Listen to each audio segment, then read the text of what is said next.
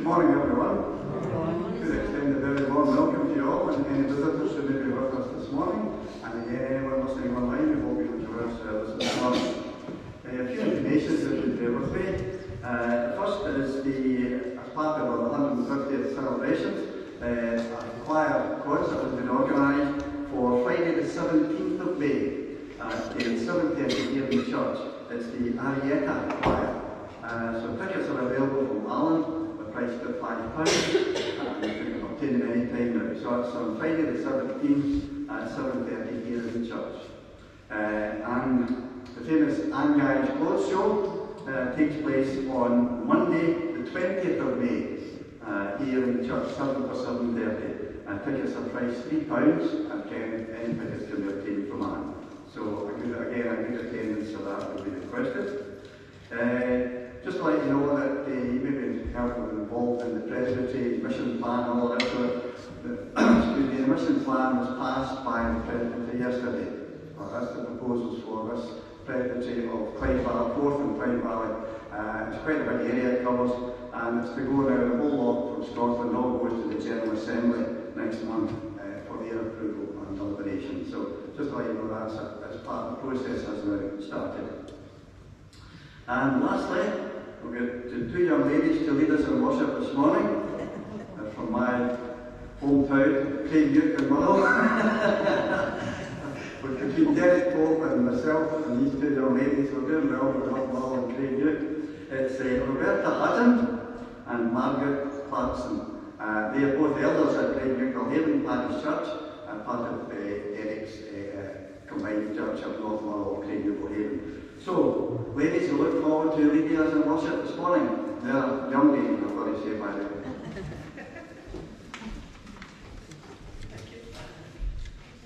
Thank you for the compliment. We'll pay you later. It's very nice to be here this morning, and thank you very much for having us and making us feel so welcome. Our call to worship is from Psalm 100. Shout for joy to the Lord, all the earth. Worship the Lord with gladness. Come before him with joyful songs. Know that the Lord is God. It is he who made us, and we are his. The first hymn we're going to sing this morning is a great hymn of praise to the Lord. All people that are left to dwell, CH4 number 63. Yeah.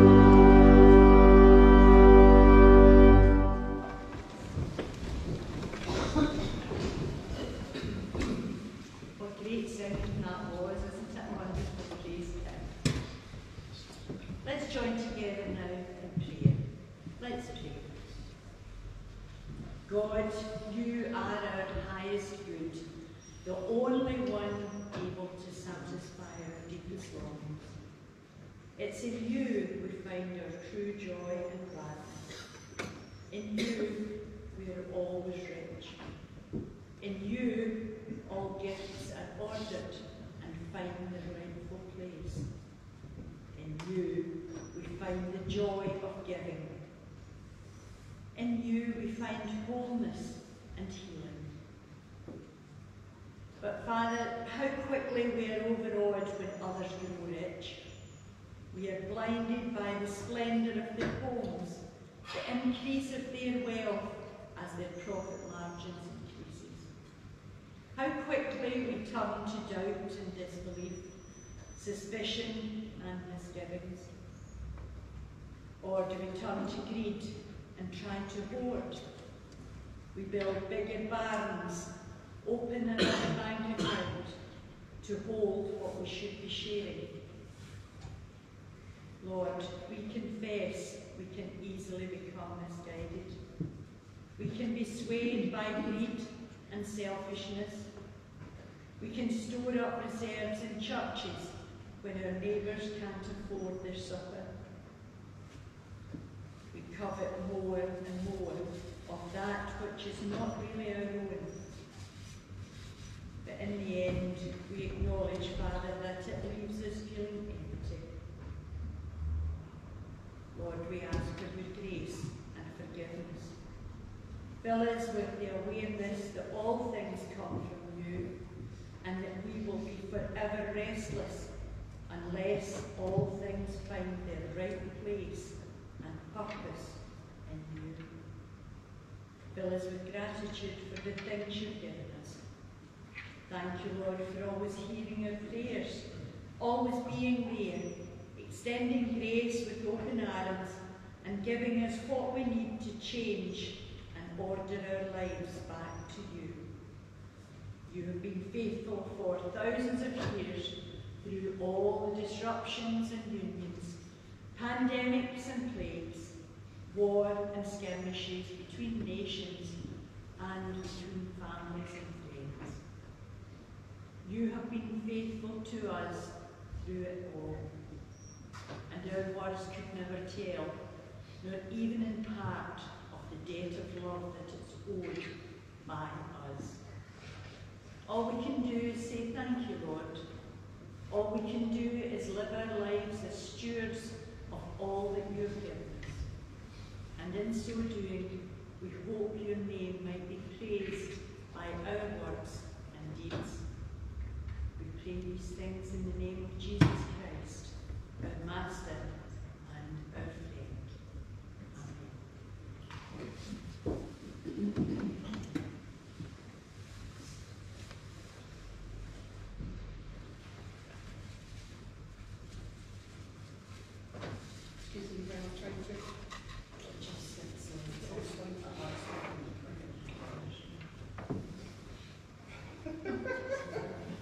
We're no good at technology, you can tell.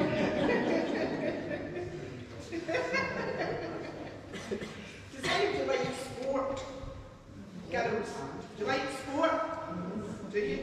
Yeah, good stuff. Do you play sport? No. Do you play any games? No? No? Yeah? Do you do swimming? Yeah? I like swimming. You can tell I'm not really a sports person. I like swimming and I like aqua aerobics and things like that. The London Marathon was on, I think that was last week, wasn't it? Did you watch that? It featured in EastEnders as well, for the folk that are EastEnders fans. And there was a boat race, and football, there's always football, isn't there? Is it football you like? I always remember Bellshill, although I'm a Cambridge, I went to Bellshill Academy as a young thing, 100 years ago. And I always remember Bellshill was a great golfing place because they had the golf club, and that was popular. I don't know if it's still quite, if the golf club is still going, but I remember that. So sports, you need, a lot of sports you need a team, don't you? You can't really, there's some sports you can maybe have a go playing a wee bit yourself.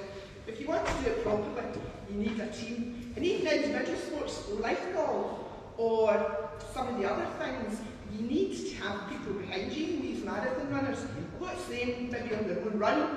They still need somebody to coach them and somebody to train them up. And so it's not really a thing that we do on our own. And that's like a lot of activities that we have.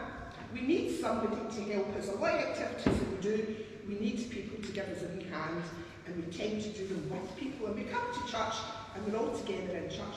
Now I've asked Alan, my young assistant, if he'll give me a wee hand this morning to demonstrate this. And what I'm going to do is, I'm going to put these scrunchy things around his 4 fingers. Right. Is that right? It is indeed. It's not too tight. I'm not going to have this circulation. And then I'm going to ask him to play something with me to see if he can guess what it is that he's going to play.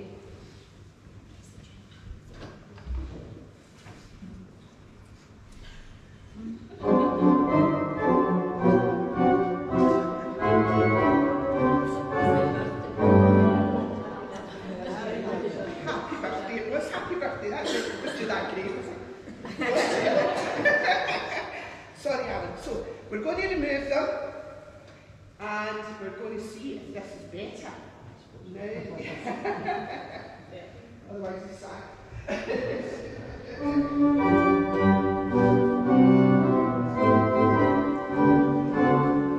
Wonderful, Alan. Wonderful. Now, that was demonstrating that you need your thumbs. Your thumbs are so important to your hands, because if you don't have your thumbs, you can't grip things, you can't play the piano very well, or the organ very well. We need our thumbs are so important, but they're kind of like wee tiny. And of all our fingers, they tend to be the kind of ugliest ones, don't they? And quite often we don't really, some people do, I know, put jewellery on them, but some people don't. And I always think my fingers are dead fat anyway. But we need our thumbs are so important. We can't really do without them. And it just shows us that our thumbs and all our fingers work together to make our hands efficient. And it's the same with our whole body. All our organs and everything all work together to keep us healthy and fit and let us move around and live our lives. And you know, that's a bit like us, the church. We all need each other. In the Bible, there's a letter that a man called Paul wrote. A lot of you know Paul. And he wrote to the people in Corinth, a place away near Greece. And he wrote to the people in Corinth that the church is the body of Christ. He said, just as a body, though one, has many parts, but all its many parts form one body, so it is with Christ. All parts of the body, no matter how modest or how pretty, all work together, and so should we, so that we can be Christ's body and show him and God's love to the world. We all have a part to play. We work together so the church can be effective at sharing God's love. Whatever we do, whether we're bakers, cleaners, visitors, attenders, phoners, speakers, singers, music makers, prayers, coming along every Sunday, it doesn't matter, we've all got a part to play, and we're all a team. We're God's team, Christ's body. So let's all work together here in this place and in our community to share God's love. We're going to pray now together, so let's talk to God. Let's pray. Father God, thank you for your love and for calling us to be part of your family, your team, your body. Help us to play our part and work together to show your love to those around us and in our community. We pray this in Jesus' name, and we now join together in the words that Jesus taught us. Our Father, hallowed be thy name. Thy kingdom come. Thy will be done on earth as it is in heaven. Give us this day our daily bread, and forgive us our sins, as we forgive those who sin against us.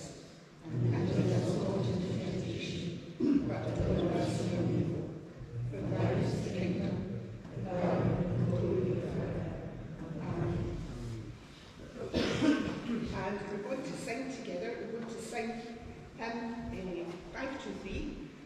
to work and feet to run.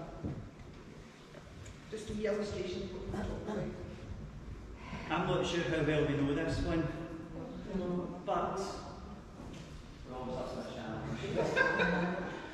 And if you don't like the tune, we need to blame Sheena and the choir for it, because I gave her the choice of 2 tunes this morning, and she liked this one because it's a wee bit more upbeat and a bit more happy. So you can clap your hands to it. It's a Caribbean folk tune, so the hymn book tells us, and it goes like this. Hands to work and feet to run, God's good gifts to me and you. Hands and feet He gave to us to help each other the whole day through. I think that's quite easy. Do you want to? Oh, thank you. Do you want to say, Steve, just have a wee bash singing through it, and then we'll do it properly. And it is talking about hands and feet working together, so you might want to put your hands together and make a joyful clap sound. So with me, together, go! Hands to work and feet to run, God's good gifts to me and you. Hands and feet He gave to us to help each other the whole day through. Done. You're all in the choir.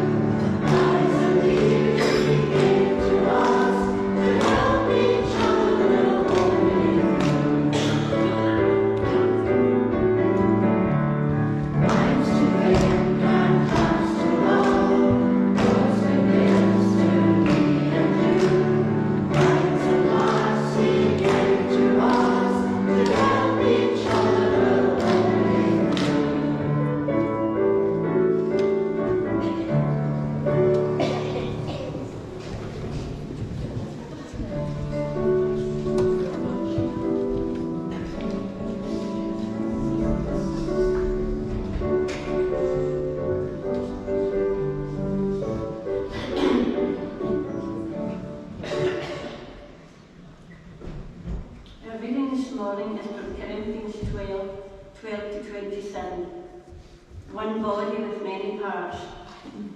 Christ is like a single body which has many parts. It is still one body even though it is made up of different parts. In the same way all of us, whether Jews or Gentiles, whether slaves or free, have been baptized into the one body by the same Spirit, and we have all been given the one Spirit to drink.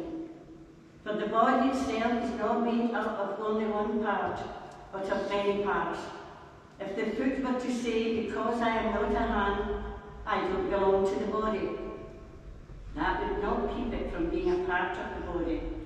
And if the ear were to say, because I am not an eye, I don't belong to the body, that would not keep it from being a part of the body. If the whole body were just an eye, how could it hear? And if it were only an ear, how could it smell? As it is, however, God put every different part in the body, just as He wanted it to be.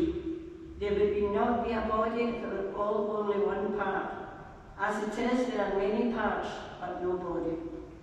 So then the eye cannot say to the hand, I don't need you, nor can the head say to the feet, well, I don't need you. On the contrary, we cannot do without the parts of the body that seem to be weaker. And those parts that we think aren't worth very much are the ones which we treat with greater care, while the parts of the body which don't look very nice are treated with special modesty, which which the more beautiful parts do not need. God himself has put the body together in such a way as to give greater honour to those parts that need it. And so there is no division in the body, but all its different parts have the same concern for one another. If one part of the body suffers, all the other parts suffer with it. One part is praised, and all the other parts share its happiness. All of you are Christ's body, and each one is a part of it. Amen. And we go down his blessing to this reading.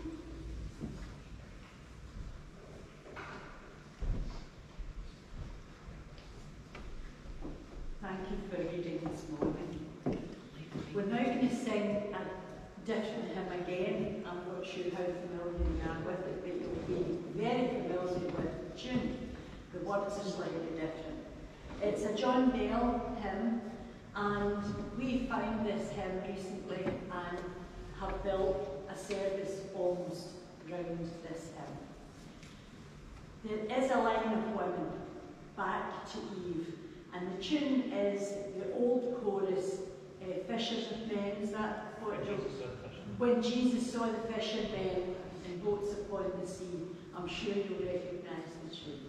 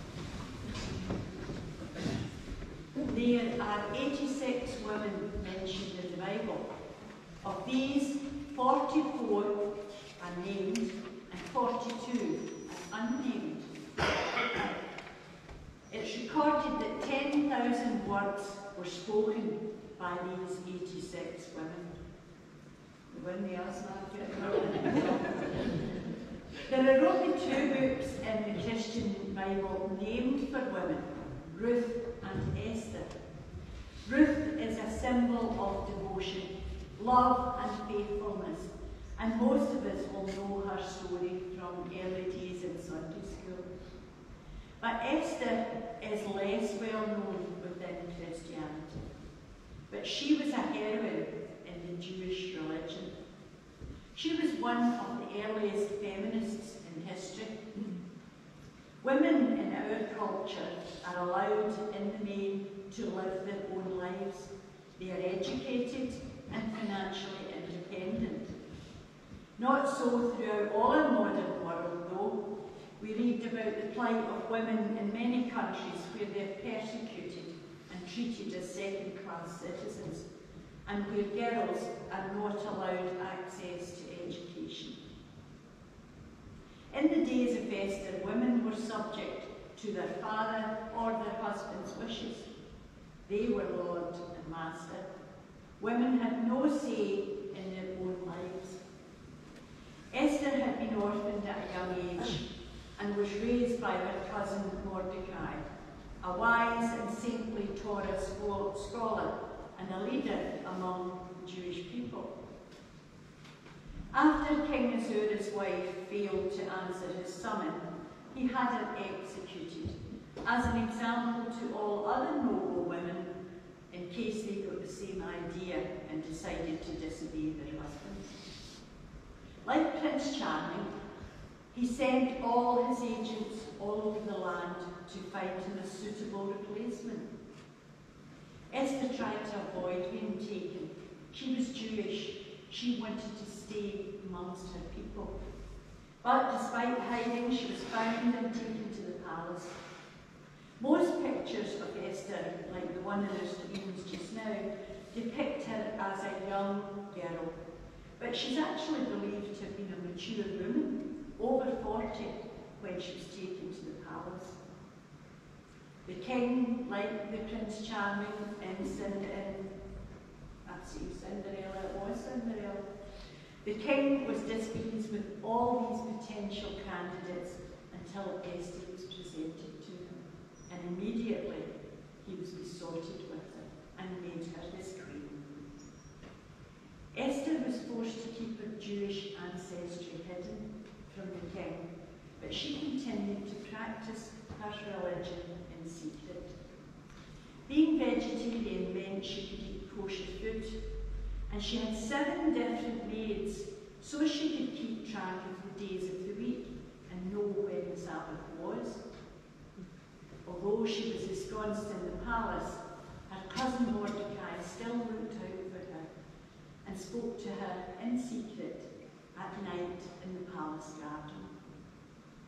Waiting for her one evening, he heard 2 guards hatch a plot to kill the king. Mordecai told Esther of what he had heard, and she reported it to the king, and thus the coup was scuppered. Esther lived in the palace content with her life until the promotion of a man called Haman to the Prime Minister. He was a known Jew hater and was out to destroy the Jews at the first opportunity. The chance came through Mordecai, Esther's cousin, who refused to bow down to this new Prime Minister. He ordered that Mordecai be hung and all the Jews in the land be killed. Mordecai asked his cousin to intervene on behalf of her Jewish brothers and sisters. Esther agreed to speak to the king, but only if Mordecai and the Jews would fast and pray for 3 consecutive days. She knew she was entirely at the king's mercy, yet instead of preening or working to amplify her charms to persuade him, she fasted and prayed. Esther knew that it was important to pray as it was to act. God's help is what really matters. With God on her side, even an unadorned and weak woman could sway the mind of the all-powerful monarch. Esther bravely approached the king without prior appointment, which in itself was an act punishable by death. She invited the king and Haman to a private party. At the party, the time was right for Esther to reveal her true identity. And,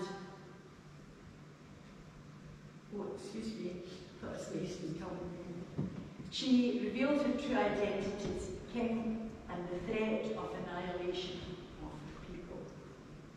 The king was very angry at Haman's order, and he ordered him to be hung. Haman fell at Esther's feet to beg for mercy. He didn't get any. The king was furious. He gifted Esther Haman's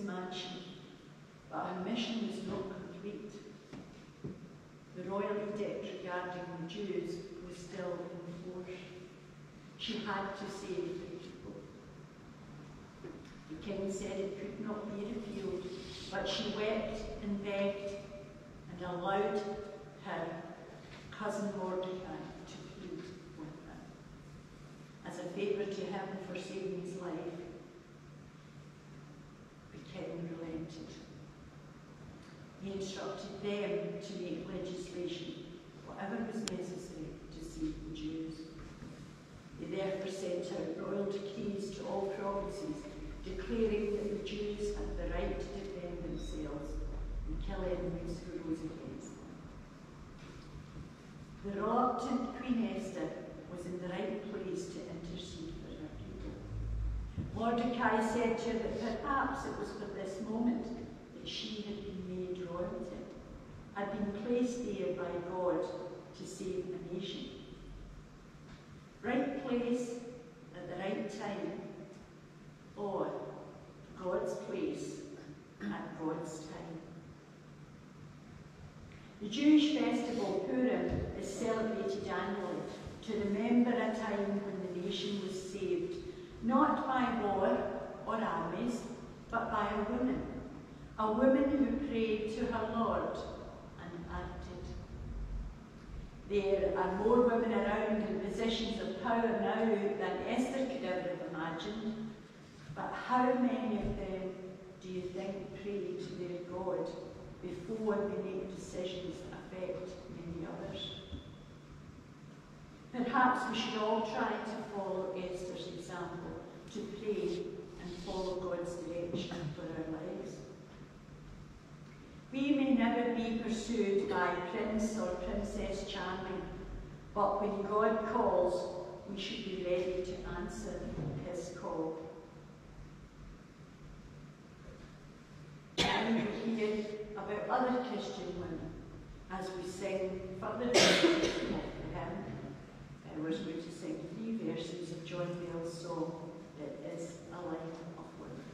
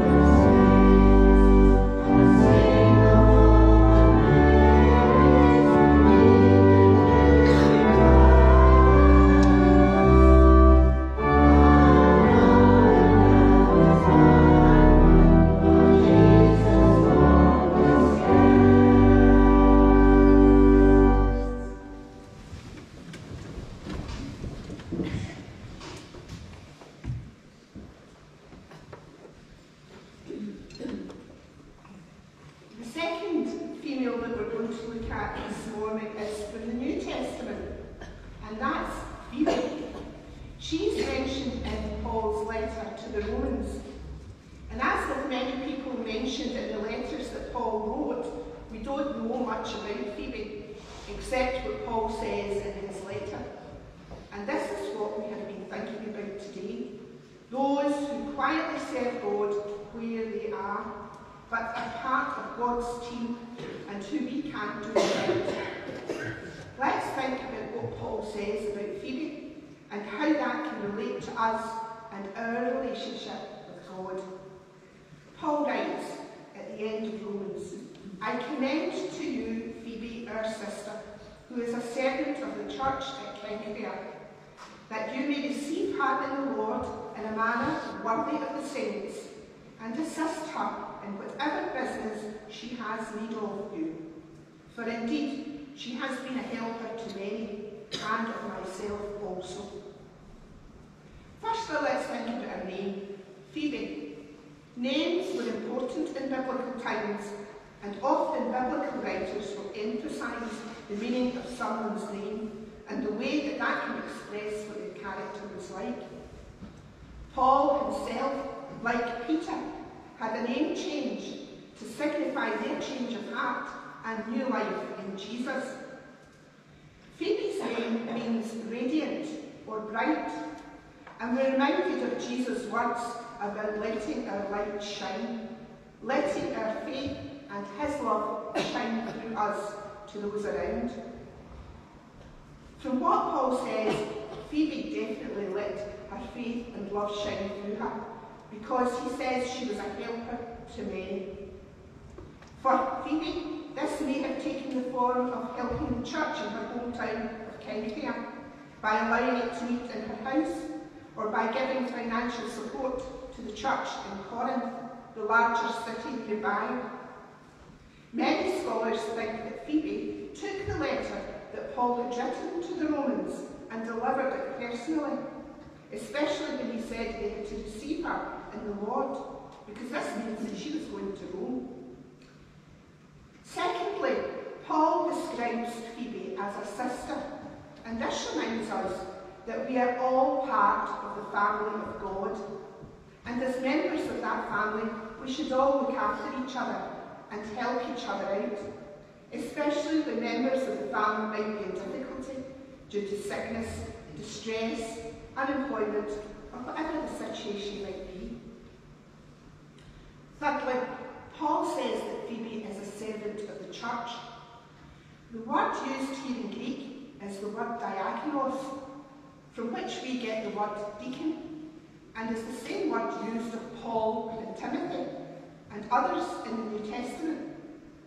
This is the first time the word is used to describe a female, and it leads us to think that Phoebe was a leader and an important person in the early church at Kingcare and Corinth, and that women were being given important roles in the church, this new organisation.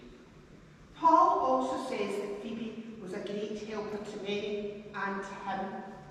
This is borne out by the fact that Phoebe is mentioned first of all the people that Paul lists in his letter.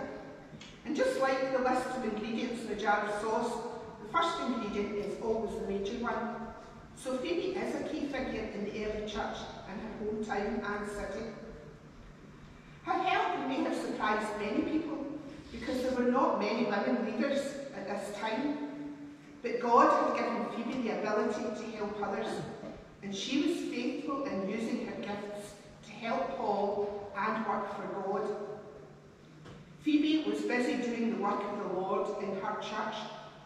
She was not waiting for someone to ask her to do something. She was using her abilities for the work of the Lord.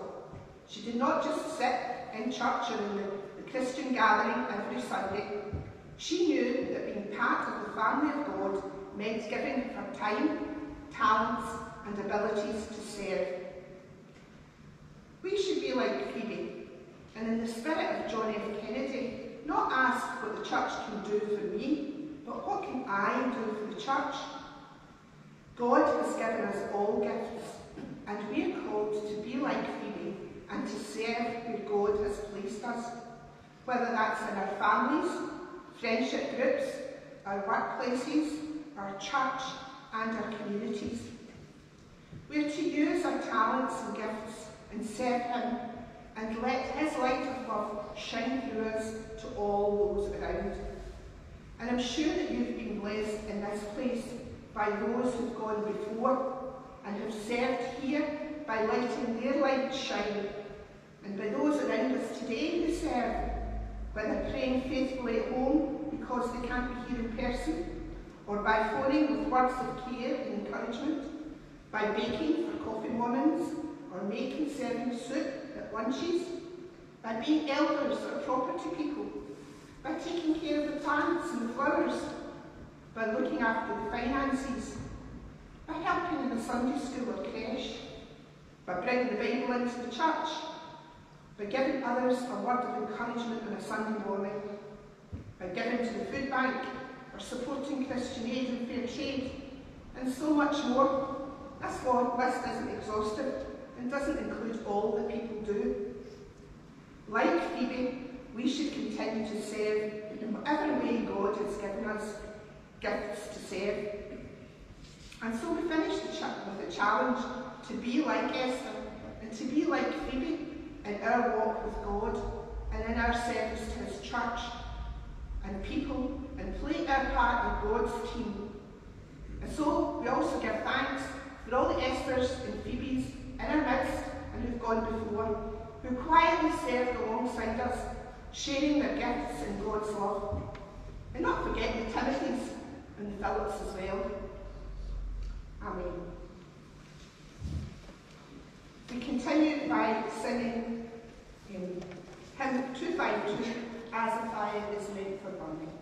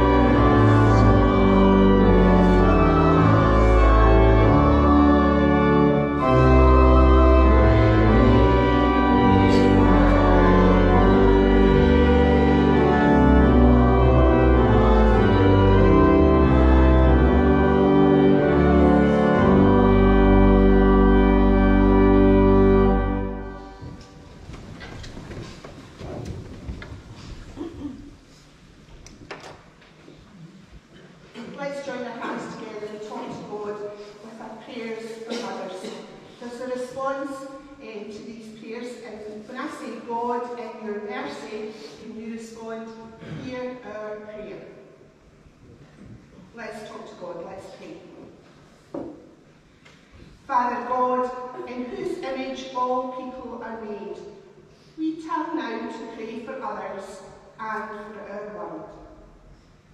We pray for all who are hungry or who do not have enough to live with dignity. May they find generosity and inclusion in their Christian communities. God, in your mercy, hear our prayer. We pray for all who live in loneliness or isolation. May they know friendship and community. We pray for those who are sick at home or in hospital. May they know healing and wholeness. We pray for those who are mourning the loss of a loved one. May they know comfort and strength to cope. And we ask you this morning to bless David Fisher, Joanne Downey, Sylvia Devine, who is back in hospital, Helen Daly, Linda Cooper, Mary Weird, Ali Tweedy, Peggy Spears and the Walker family. Grant them your strength. God, in your mercy. We pray for all who are abused in any way, whose homes or neighbourhoods or places of work or study are places of fear, not of safety. May they be strengthened and freed from abusers and fear. May they find your good plans for them and hope in you. God, in your mercy.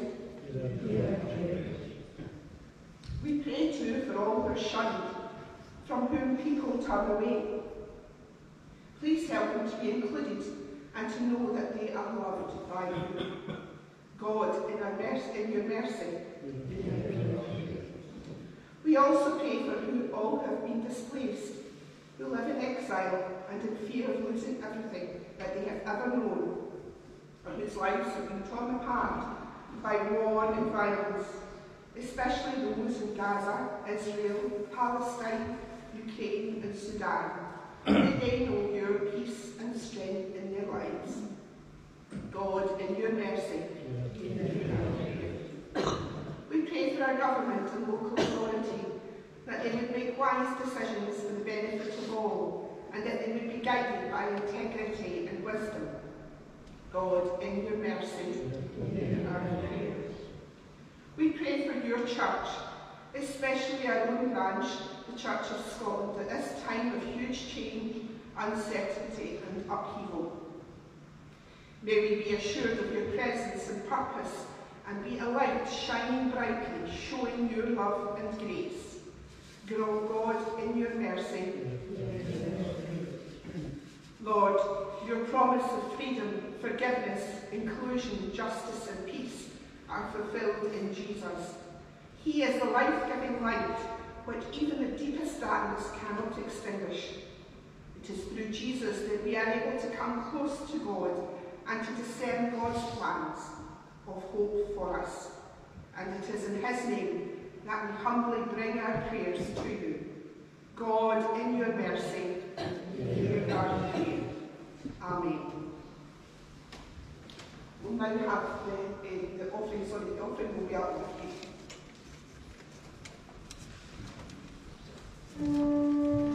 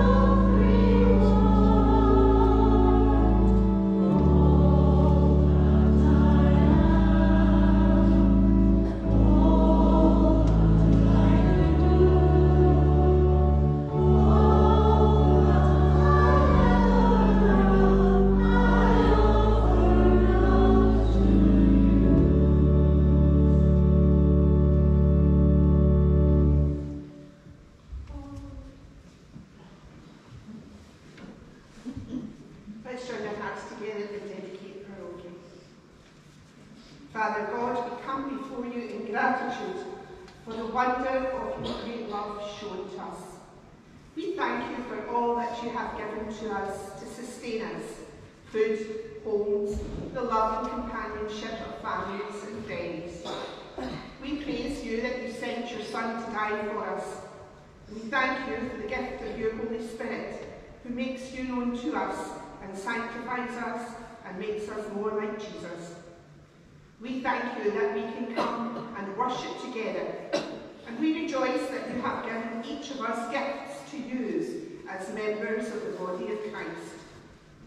Here we present our gifts, the work of our hands, our hearts and our lives, and dedicate them to you and your purposes.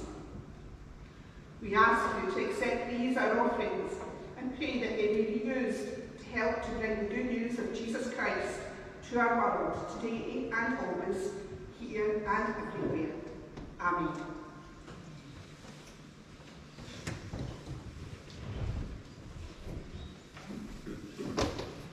We sing our last hymn, which is hymn 522, The Church is Wherever God's People are Praising.